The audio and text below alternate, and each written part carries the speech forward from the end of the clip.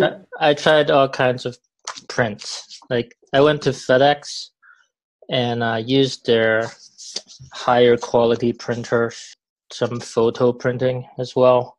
The larger paper. Oh, I don't know if you can see the quality from here, but the print quality is really good. That's what I was going for. So like I'm making a website that lets people print out posters like these. So that part has been figured out, I think. Maybe you can have like a store that sells like t-shirts and So yeah, last time we ended up with this where what you're seeing is you start with the point on your cursor. We're canceling out the sort of vertical axis. We're ignoring that for the moment. So it's always plotted at the middle vertically. But we start at the point that's your pointer is pointing to. And then use that as the C in this equation. F of C of Z is Z squared plus C. We start with Z is equal to 0. We get the calculation, and then we take the result and feed it back into Z and do it again. And we do it iteratively. And the idea is we want to figure out if it goes to infinity or not. There's a theorem that tells us if at any point in time the output goes outside of this 2 by 2 circle, then we know for a fact that it will go into infinity. So anyway, that's what's going on. So this is each iteration. This is iteration 0, this is iteration 1, iteration 2, etc. We put this label element here. Let's make use of it. Let me play block so it'll be placed nicer. And I'll give it a background color of light yellow. And then we will display the CR and the CI on the label. There it is. It's kind of too long, but I'm not going to bother fixing it. Last time you asked me, is it true that if it's less than 1, then it'll go to 0, right? And I sort of want to answer why that's not the case. If you take C equals to 0.5, for example, so C is 0.5. 0 squared is 0. Initially, we get just C, which is 0.5, and we plug it back in. This time we're going to do 0.5 times 0.5 for Z squared, which is going to be 0.25. And that part gets smaller. The problem is we have to add it back to the original C. And okay, I see. That's going to make it bigger. So just by being smaller than 1 doesn't make it go to 0. Okay, gotcha. It needs to be a really tiny number. Okay. For it not to go to infinity. One thing I want to do before we go to 2D really quick is, because the Mandelbrot set's definition is the set of complex numbers C, for which if you do this iteration of this equation, it will not eventually go to infinity. The C is my pointer, basically. C is where my pointer is. What we could do to visualize the Mandelbrot set is to color the point black if it is in the set, it doesn't go to infinity, and to not color it if it does go to infinity. So leave it be white. And that's how you get the shape of the Mandelbrot set. Maybe I can just do that for the real numbers to show you what that might look like. So instead of generating these color bubbles, I'm just going to say after going through these 100 iterations, is the number greater than 2? Because if at any point in time you go outside of this circle, then it will for sure go to infinity. If it is greater than 2, then we're going to plot the point. Otherwise, we will not plot the point. So I moved that code that plots the point inside this if statement. So one question. So after you loop through it for 100 times, then you plot the point in the original X and Y. Yeah, in the original place. We don't plot the point that's like going towards the infinity. We plot the Okay. point from the original place. Wait a minute. Let me see if this works. Oh, I should say the reverse. If it's still inside 2, I want it to be black. It didn't go to infinity, at least for the number of times we've tried. If I just don't clear the canvas every time, then I leave a trail for the places on the real number line that are inside the Mandelbrot set. Starting -2, which is all the way at the left side of the canvas, to this point here, which is about 0.264. More than that, it goes to infinity. So basically, in order to paint this black line, you have to go through the whole horizontal boundary in your canvas in order to figure out which one goes to infinity, which one doesn't. Exactly. Now I'm going to revert back. And now we're going to do 2 dimensions now. We're going to do imaginary dimension as well. How do we do that?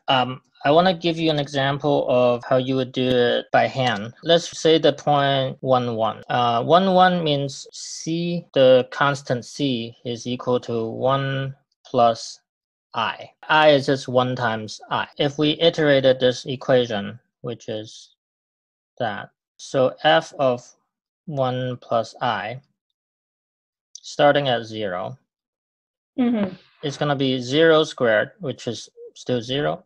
Like the 0th one, you always ignore the z squared because it's going to be 0. So the first one is just going to be 1 plus I. And then we feed that back into here.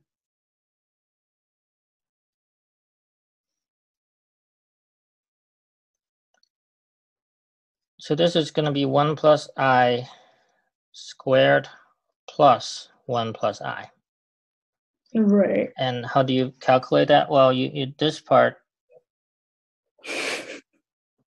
we distribute the multiplication. You pair this one with this one, and then you pair this one with the I, which is plus I, and then you pair this I with this one, which is another I, and then the 2 I's get paired together, which is I squared. What's the value of I squared? Oh, it's -1. Yeah, exactly. It's -1 because I is the square root of -1. So we end up with 2I, 1 plus 2I minus 1. Oh, the ones cancel out. So we just get 2I at the end. And then this whole thing is 2I, and we're going to add 1 plus I. It's going to be 1 plus 3I. That's the answer for this one.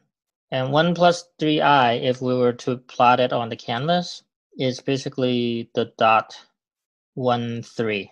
We started with 1, 1, and then we ended up with 1, 3. It's all the way up there somewhere. Where this manual is.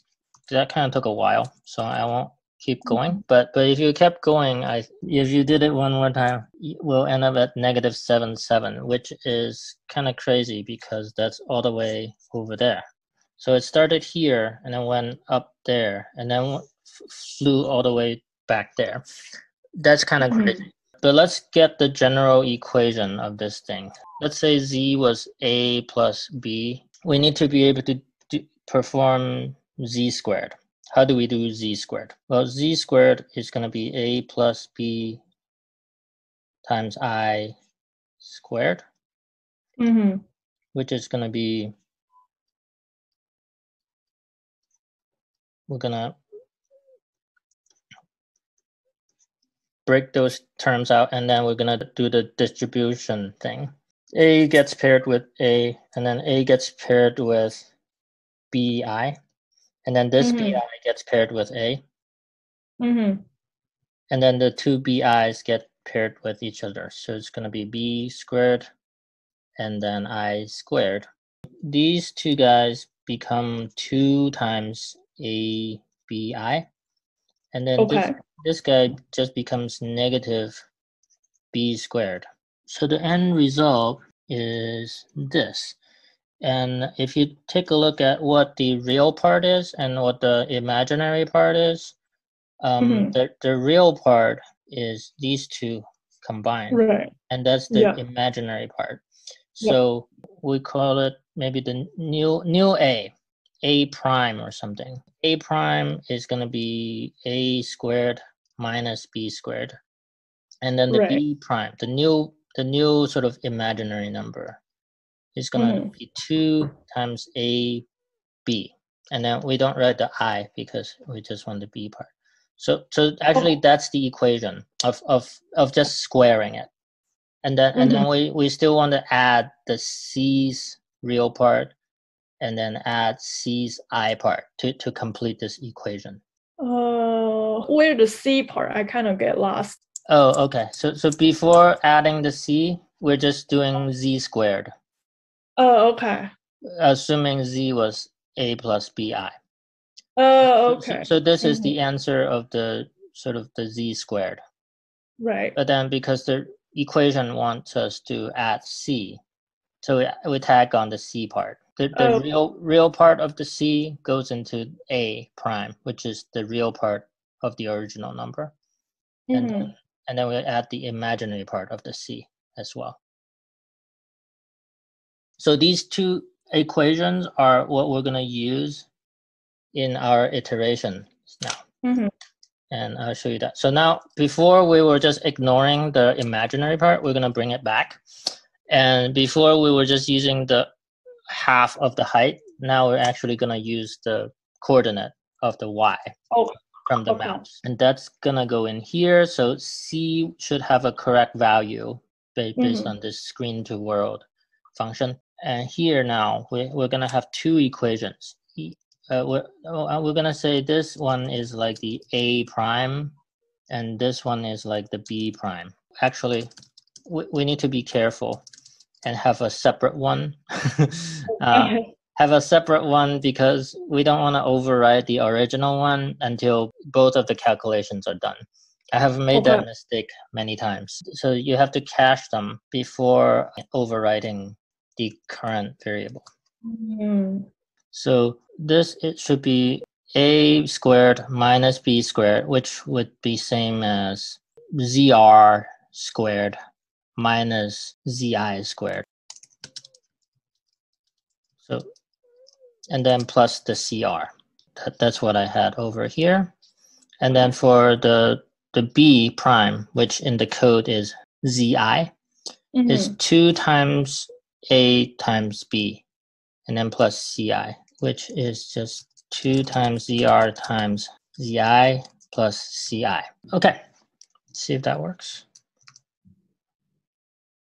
No, that did not work. Oh, I know why.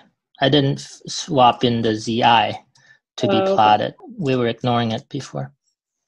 And now we get this. Okay. Oh, you can see the swirl shape. Yeah, the swirls are pretty amazing.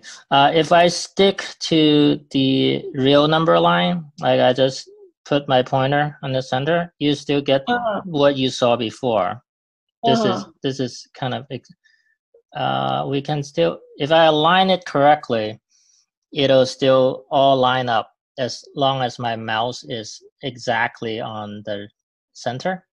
But the moment you move a little bit from the center, boom, then crazy stuff can happen. But also, depend on where you move your mouse, interesting patterns can form. Like sometimes you have this, it goes back to the same 5 spots phenomenon. Sometimes 2 spots, sometimes it's 4 spots.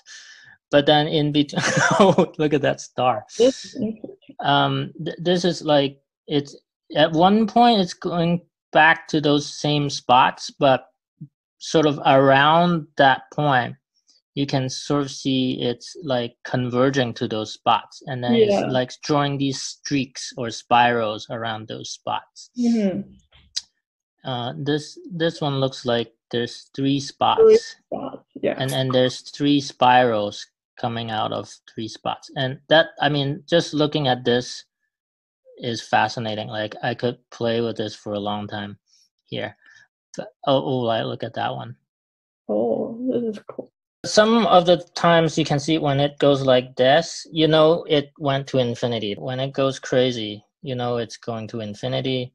But when there's this sort of pattern, it's probably staying in.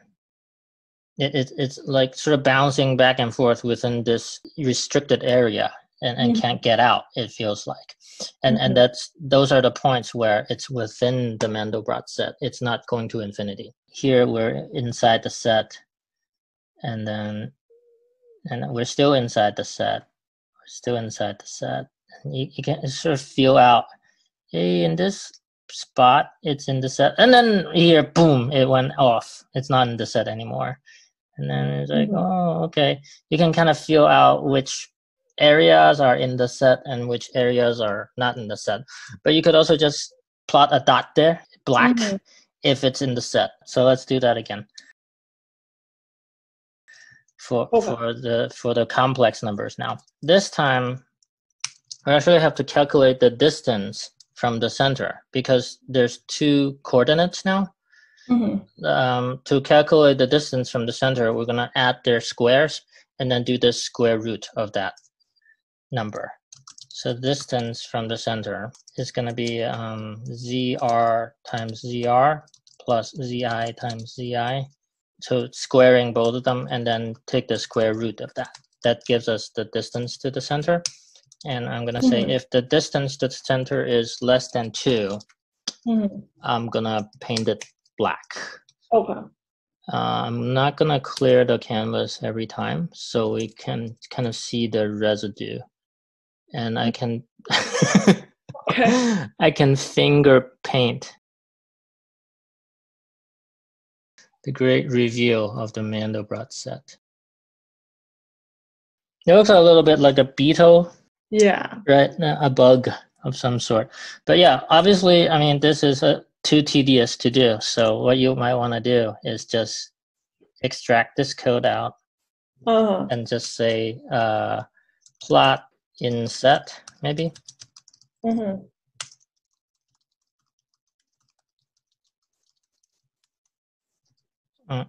Move it out and then double check it still works. And then we can loop through all pixels on the canvas.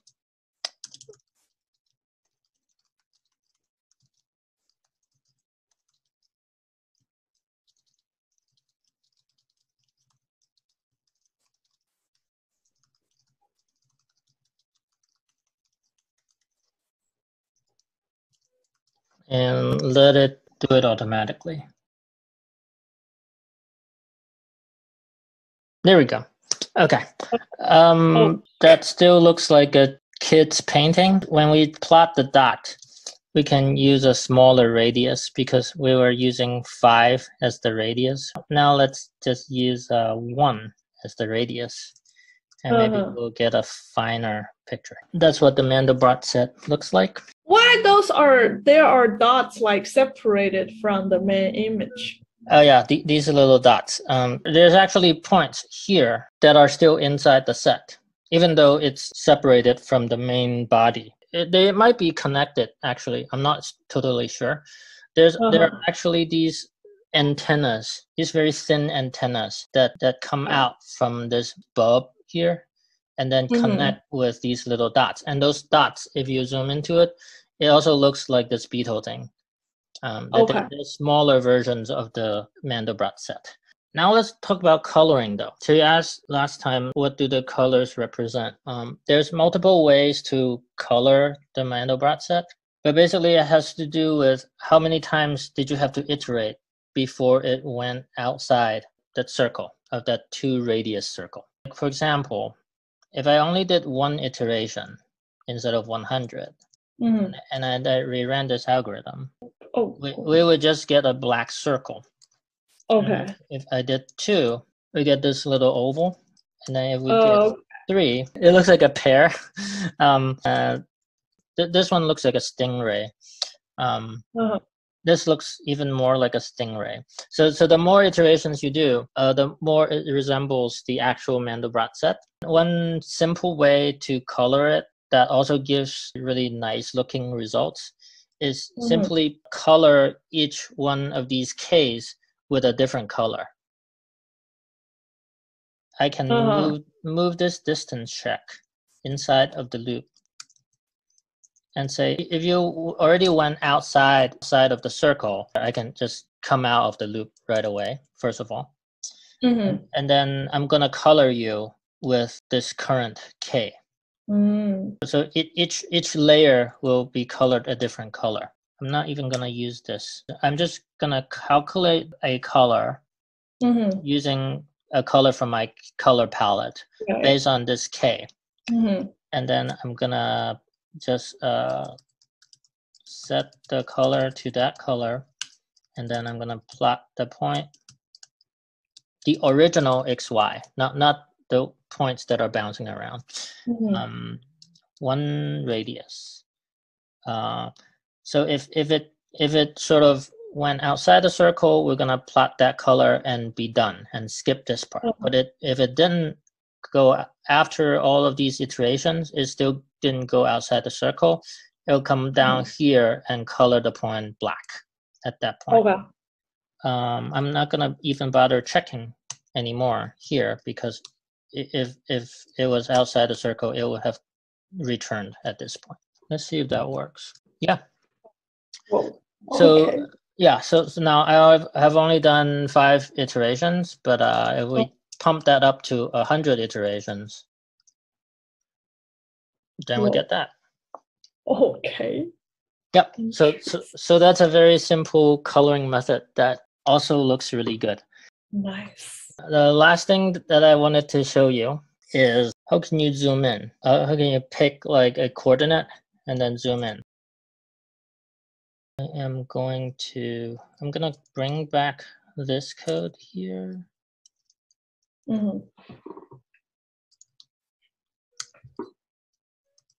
So I brought back the code that will show you the coordinate of the mouse, but in the world coordinate. For example, I know 0, 0 is in the belly of the beetle somewhere here, but this allows us to read out the coordinate. So we can introduce a origin. We can say, I want the canvas to be centered on a certain point. So if we had that, we would be able to shift the image up and down or left and right, right? Right. So let's do that. So I'm going to say there's going to be an origin in the real direction and an origin in the I direction. Let's say go into this antenna looking thing, right? I want to zoom in there, let's say. We already have a scale factor, which will control the zoom in, by the way. Like if I do that, we zoomed in. So we already can control this scale factor, which will allow it to zoom in. But having the origin will allow us to shift up and down and zoom into the exact point that we want to zoom in to. So I'm going to say, hey, I want to zoom into this coordinate here, which is negative 0.112 and 0.928. I want to zoom in here. How do I make it do that? Well, all we have to do is change these coordinate conversion functions over here. Currently, our origin is effectively 0, 0, right? Like, let's say if x and y were 250, 250, we would end up with 0, 0 here. But I don't want the center to be 0, 0. I want the center to be my origin numbers. So I just add it to here, my origin R. And my origin I. I just add them here. And the inverse is true. Here, I want to subtract origin R from here before the calculation, and I want to subtract the origin I from here. Does that make sense? Yep. Okay, now let's see if we can center it on that antenna. Yeah, we're centered on the antenna now. And now if we want to zoom in, we just make this scale factor smaller, and we're going to zoom in to it. Yeah, there it is. We can actually zoom in much more. 1/3000. And we really get to see the details of the antenna. There's the antenna. You can see these tiny little Mandelbrots. These beetle-looking things, they are everywhere if you zoom into the Mandelbrot set. So we'll pick one of them and try to center on it. So these are the separated dots. Yes, exactly. These are the separated dots. That's and they're connected from the main body by these little thin antennas. So let's try zooming in 0.1276 repeating. 6, a lot of sixes. Okay. And then 0.987 and then 3 repeating. Okay.